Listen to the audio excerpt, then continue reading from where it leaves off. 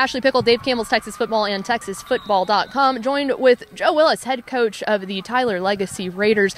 Coach, after just a grueling first year for you at Tyler Legacy, how does it feel to be out here in May seeing 7-on-7 being played? Well, it feels great. I mean, we kind of back to normalcy, as far as our guys go.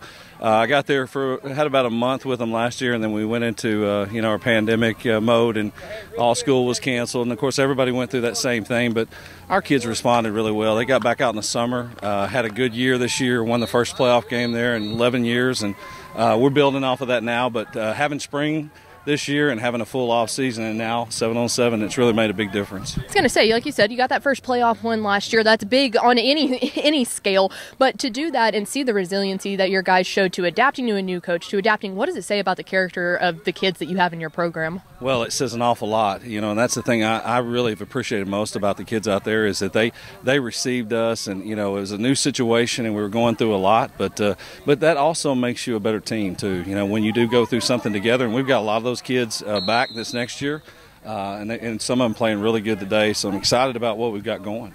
Six to say, you're out here, you've been watching your guys. How pleased have you been with their performances, and what do you really hope that they take out of the 7-on-7 experience? Well, the number one thing in 7-on-7 is we get a chance to have, a player-led team, which we emphasize to our guys all the time, that we're not going to be out there inside the lines with them like we are in practice, and this is a chance for them to get out and make calls, communicate.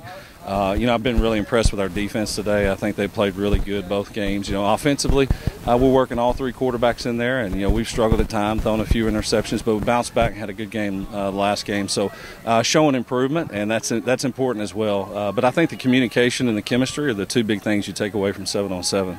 And then, we would be remiss not to ask. You're going to have a full off season under your belt. You've got the full season last year. What can we expect to see from your 2021 Raiders squad? Well, I tell you what, after watching them in spring, and we had a great spring, practice season.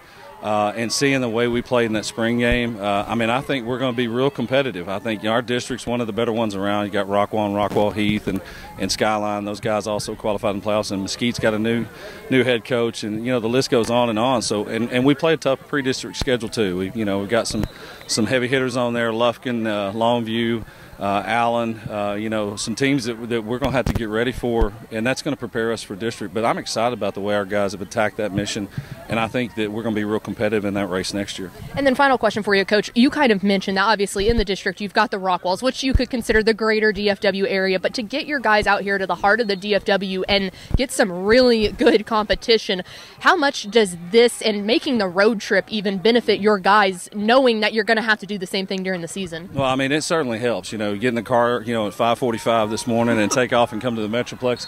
And like you said, you've got some great players out here that you're playing against. So for our guys, it's exposure to that talent, and understanding that there is a lot of talent in the Metroplex, and there's a lot of good programs in the Metroplex too. And they're very deep. They've got a lot of kids.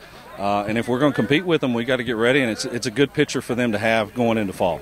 Coach, really appreciate it. We look forward to seeing your Raiders next season. You bet. Thanks for all y'all do.